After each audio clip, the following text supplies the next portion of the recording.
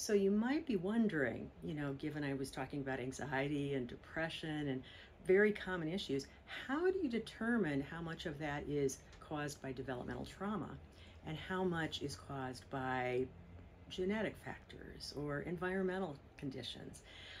It's hard to know, and there is no one right answer, especially across the board. It really varies from person to person. It has to do with what protective factors they may have in their life, maybe a neighbor next door who was very kind to them, or a teacher, something like that. It could, and again, genetics can play a part in this. The resilience of the person, how quickly they're able to bounce back. A lot of those things, again, are situational and they vary from person to person. Bottom line, it doesn't necessarily affect how we proceed with treatment, because therapeutic interventions are crucial for addressing both the developmental trauma and the disorder that's presenting in the here and now. So one part of this that's important is that the clinician take a really careful history with the person so that they know what traumas were affecting the client and when.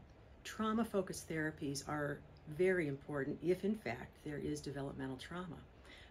These might include somatic experiencing, eye movement desensitization and reprocessing, better known as EMDR, trauma-focused cognitive behavioral therapy, play therapy, art therapy.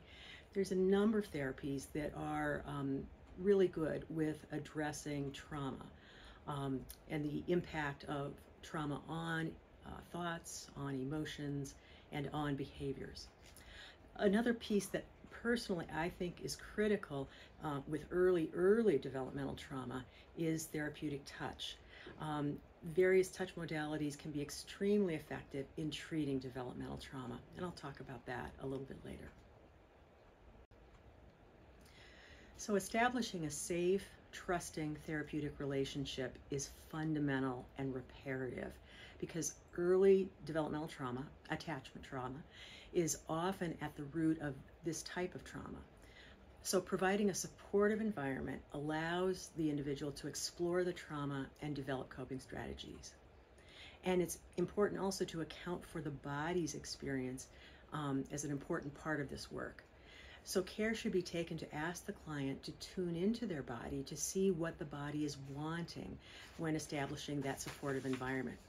For example, I like to offer choice when seating. Sit wherever it feels comfortable to you, rather than where you think you should sit. Or how close or far away would you like me to be from you? Or even a choice of comfort items like throws or pillows. All of that's important in creating a safe therapeutic environment. So regulation and coping skills are going to be the next important part of treating developmental trauma. So the clinician is going to be teaching emotional regulation and coping skills. And that's going to help individuals manage distressing and emotions and reactions as they come up. Mindfulness, breathing exercises, grounding techniques, they're all commonly used to regulate emotions and reduce anxiety. So another important tool for regulation is therapeutic touch. The nervous systems of children, especially babies, are very responsive and regulated by touch of the caregiver.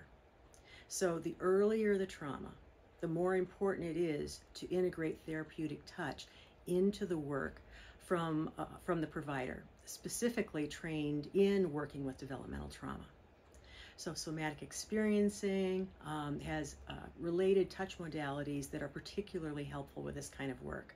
The TEB work of Stephen Terrell, the SRR work of Kathy Kane and Stephen Terrell, the DARE approach from Diane Poole-Heller, and the neuroaffective touch work of Aileen LaPierre are examples of the kind of developmental trauma focused touch work that is particularly good with this type of trauma.